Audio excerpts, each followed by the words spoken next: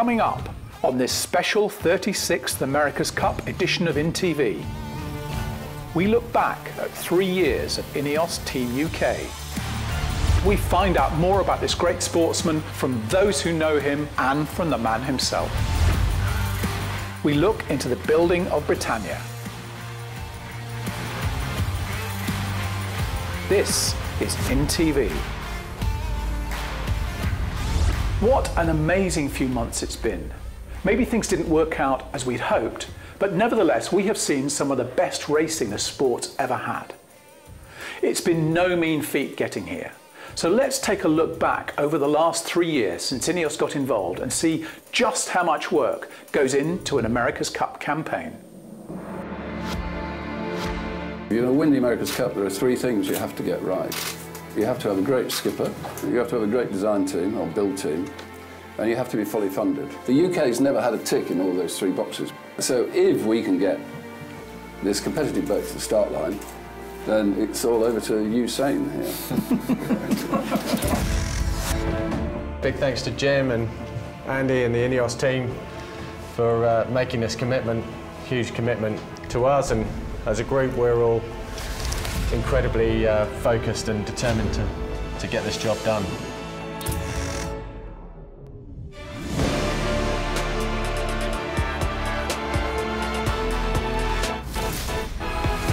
These guys are our assets, not only in terms of sailing, but in terms of their physicality. In the last cup I was kind of low 90 kilogram weight, and in this cup I'm looking at being more like 105. My role on the boat, the requirements are quite different, so I'll be looking to kind of be losing weight on the boat. They were training in the gym once or twice a day. They're out sailing on the water for 4 or 5 hours. And then they're also involved with the design of the boat, they're involved with the maintenance of the boat. So you're asking a professional athlete really to work, 12, 14-hour days. So you've got to find that delicate balance between, getting the absolute maximum you can out of the campaign without breaking people. We've got a really good squad. We've got a really solid core. We've picked some of the best talent in world sailing.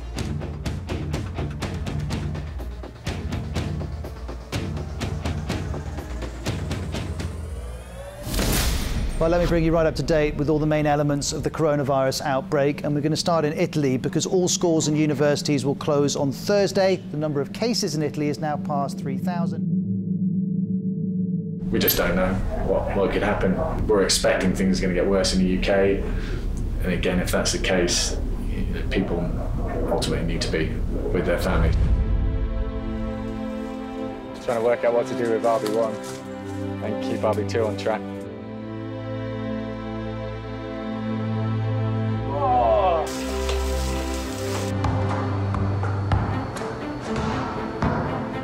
Trying to get answers at the moment and make decisions around that is almost impossible.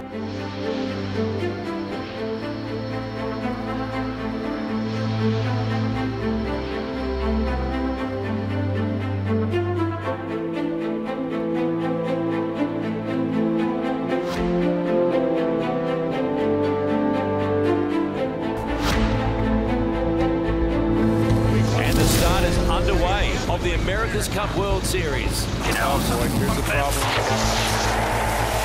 Something mechanical. It's completely locked out here. Unfortunately, we were way off the pace in terms of being able to control the boat. Trouble for INEOS Team UK. Clearly, we've got a bit to work on.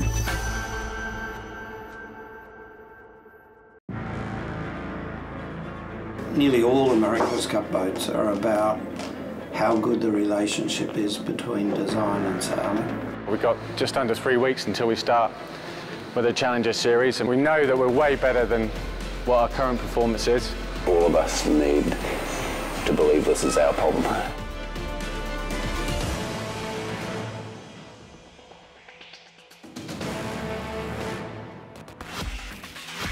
Now it happens. Now it's for real. The confidence of the British team is high. That will count for a lot going into race 1. You can talk the talk, but now you got to walk the walk. I think they need to win a race here today. If anyone thought INEOS was going to have trouble, think again. It truly is game on in the Prada Cup.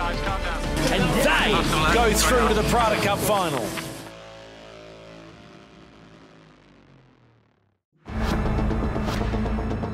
You respect your opponents, you don't fear them.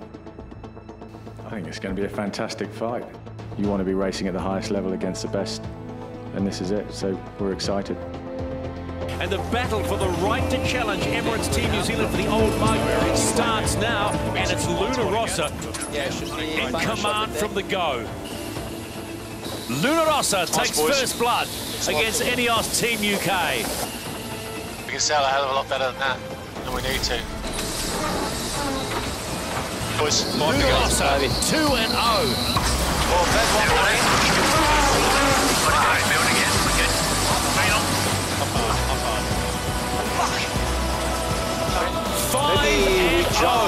And they have done it once again. The Prada Cup final is far from over. INEOS Team UK are heading towards the finish line, and they will bag their first win in this final. This team won't give up. Pretty tight, huh? It felt like the right thing to push it. I think if I was doing it again, I think I'd do the same thing. 170 years of hurt continues for that man who has led this team so proudly. INEOS Team UK are out. Good effort though. Sir Ben Ainslie has won it all, from Olympic goals to the America's Cup.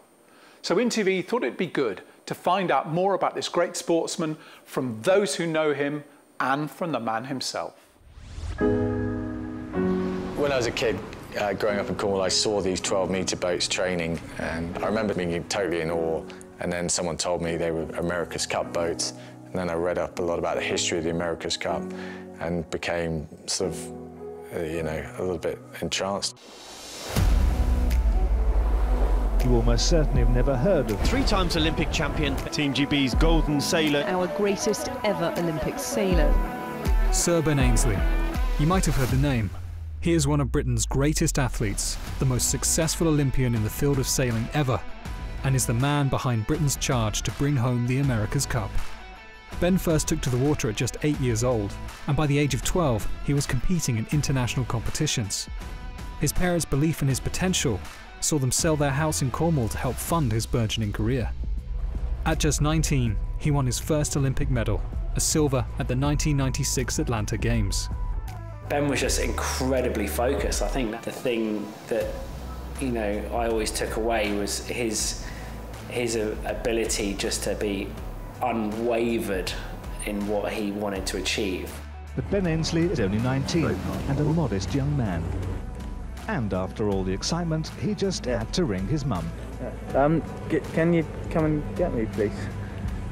I mean, I can remember watching him in Atlanta, having, you know, been right behind him through the Oppies and the youth kind of years. Seeing him out there at that age, kind of taking on the rest of the world, was like just a massive inspiration. Since then, the world has watched him win countless other medals and tournaments before picking up a knighthood in 2013. Ben's pretty talented. He doesn't really have any peers when it comes to especially any form of Olympic sailing or one design boat. To achieve what Ben has achieved at the level Ben has achieved, he has to be exceptional, he has to be single-minded, he has to be determined, he has to be able to put all distractions away to actually be able to perform and achieve what he does achieve and what he has achieved. Through all his success though, there is one trophy Ben longs to win for Britain, the America's Cup. Having tasted success with Team USA in 2013, he set to work building a team to bring it home. Ben gave me a call and he was just like, hey Fred, like, I think there's a chance we can get a British syndicate off the ground. Are you willing to come with me? And I didn't have to think for a second. Ben led his team to their first attempt in 2017, but they fell short of victory. Driven by a desire to win and an unwavering belief in excellence, Ben wasn't going to stop there. He went again, but this time with the backing of INEOS. Britain have never managed to win that trophy, which is the oldest competition in the world. I was sort of quite intrigued by that. I really like Ben. He's obviously a, you know, apart from being a very nice guy, he's obviously clearly a very, very serious sailor and a very accomplished sailor, and probably the world's best sailor. This desire to never give up is something he demands from all his colleagues. When you sail against him, he's pretty aggressive, he's very good at starting, and very good tactically, and he's, you know, there's so many strengths, and then you jump on the other side of the fence and you start you know, sailing with him. He's of such a high calibre, he just demands excellence from the people that he sails with. You think you're sailing well and you think that you're on the money, but he will find ways to make you better. You'll just stay out there until something that he wants is perfect, and then you'll do it 5 more times to make sure you lock it in. Having someone like that kind of on the wheel behind you, knowing that he's literally going to push it as hard as possible and there's nothing that's going to kind of stop him, it, for me, is, you know, a huge attribute to this team. But wow, that's brilliant. Well done. Outside the sport, though, he's a very different individual.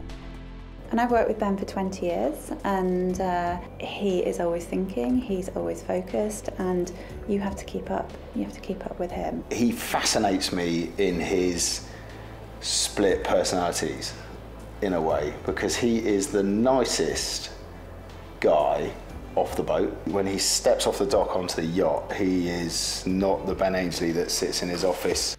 Ben and I have a good relationship. It's, you know, one of the reasons our offices are right next to each other is so you sort of hear each other on the phone. It's like a marriage, you know, like you need to be close to the other person. I've sailed with him in an America's Cup environment over 13 years now, and watching that evolution of him over those 12 years has been cool, actually. And he has come to realise that the way that he leads on shore will have a direct correlation into how well the boat goes on the water. All good? Okay. Let's get pushing, get back on the water. Thanks, everyone. He's a great leader. He's a great person to be around. He's at the core, he's a really, really good sailor, and he's a pleasure to sail with. Ben's ability to inspire his colleagues, coupled with his drive and passion, have driven the team to new heights. And despite success eluding them once more, this story is far from over. Coming on the breeze now. Should be on the breeze. I was really proud of the team. We didn't jack it in, we went down fighting. And I guess Ben is someone who never looks back. He looks forward at the next challenge. So although he's achieved these remarkable things, he still feels that he hasn't achieved what he needs to achieve, what he wants to achieve, and that is the America's Cup. We're going to learn from this, go back to the drawing board and come back and do a better job in the future.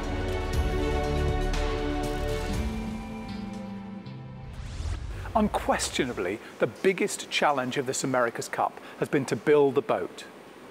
These majestic, foiling 75-foot monohulls didn't even exist 2 years ago. InTV has been tracking the incredible build of this amazing vessel. When Team New Zealand won the America's Cup in 2017, it meant that they got to choose not only where the next event would be staged, but also which type of boat would be used. What they came up with took everyone by surprise. People felt, wow, they've really, really gone for it with this concept. It is absolutely unique. Nobody has sailed a boat like that before. It's something that we've never seen in sailing. And make no mistake, this is a very, very radical boat. Some design teams will get it right and some will get it wrong. This could be seriously cool, but also, is it going to work? The only way to find out if it was indeed going to work was to build a test boat. It comes with a high degree of complexities. It does suggest that we've created something inherently unstable, which we have. So it's going to be amazingly difficult to sail, but we're super excited to get our hands on it. So yeah, exciting times.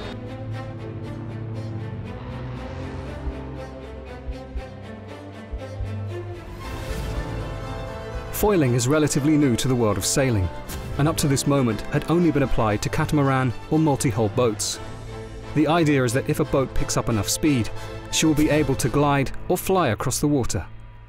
INEOS and Ben were the first revelation that actually, eureka, this thing works. Apart from basic rules governing dimensions and weight, the shape and layout of the boat will be down to each team's designers. The sailing team said to the designers, make the fastest boat possible and we will fit in around your design. As it is new technology, each team will get to build 2 race boats over the next 2 years. With the shape of the boat now decided, it was time to build the carbon fibre hull. But first, they needed a mould. If this is the male plug, which we're standing on now, we build the mould on like that, turn it off, that's our mould. This will actually be more or less the finished kind of geometry of the deck. It's the first time anyone from the team had seen the scale of the boat up close, and there was only one way to describe it. It looks big, yeah, it looks good. I mean, the curve at the back is really big. Yeah, it's a big bit of kit. Oh, indeed. It's big. Big. It's not that thick in the scheme of things, is it? No. Carrington's Shipbuilders in nearby Hythe is where the carbon fibre hull is being kitted out and finished. It may look pretty simple from the outside, but when she is finished, there will be 18,000 separate parts. That's going to be an interesting challenge.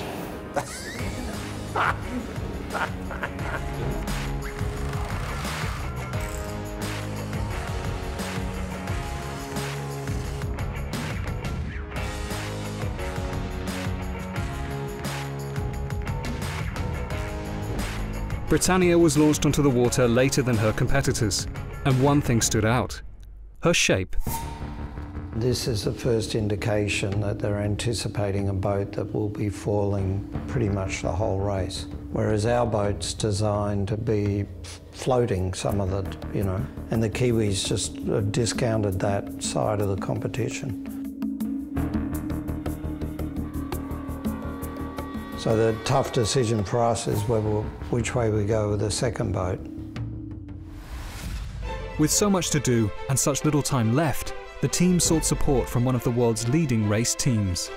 We make a car that is designed with one purpose in mind, and that's to win races and win championships. They make a boat that is exactly for the same thing.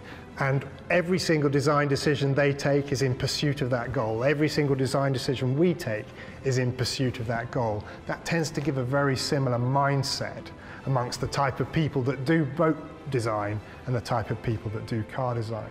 We actually have a few of our staff members working permanently with the team. Our input there has been, I hope, helpful. I hope we've sort of felt like good teammates to them, but it's their competition. With Mercedes Formula One engineers now on the team and helping with data analysis and part sourcing, IT UK was able to get back on track with the build of Raceboat 2. However, critical sailing time on the water was in short supply.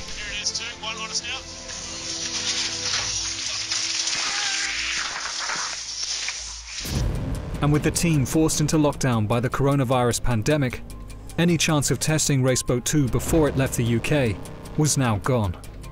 How different is RB2 to RB1? Very. Raceboat 2 arrived in New Zealand just 4 months before racing was due to start. Early outings on the water revealed there was plenty of work left to do. We have a foil issue, no question about it. What do? You either sort of break down in tears and give up, or you keep fighting and try and solve the issue.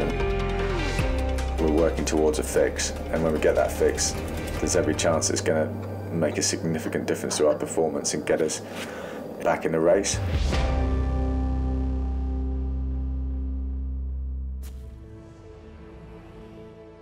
By the time the round-robin races came around and the wind began to blow, the team had sorted out their foil issue and were back on track. It was clear that sailing in an AC35 was like nothing else experienced before in the America's Cup. When you're on the boat and you look around the people that you're sailing with, you know they're the very best in the world. You look at the bit of kit you're standing on, and you know that nobody else, it's like walking on the moon for the first time. You know that nobody else in the history of the sport has done what we are doing right now. There's never a boring day out there, that's for sure. There's no doubt where Sir Ben Ainslie sees the future of the America's Cup. I think the AC75 class has proven to be a real hit. Credit to the teams that came up with that concept, and we would like to see the Cup stay in the AC75.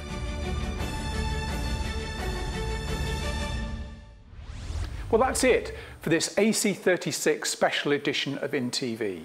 We hope you've enjoyed our America's Cup journey as much as we have. A huge thank you to everyone who's made this possible. And congratulations to Emirates Team New Zealand on winning the Cup, but also to the people of New Zealand for staging an incredible event in the middle of a global pandemic. 170 years is a long time to wait, but the journey is not over yet. No sooner had Emirates Team New Zealand crossed the finish line than the Royal Yacht Squadron and INEOS Team UK had registered our desire to be the challenger of record for AC37. And the great news is that challenge has been accepted. So stay tuned, and until then, stay safe.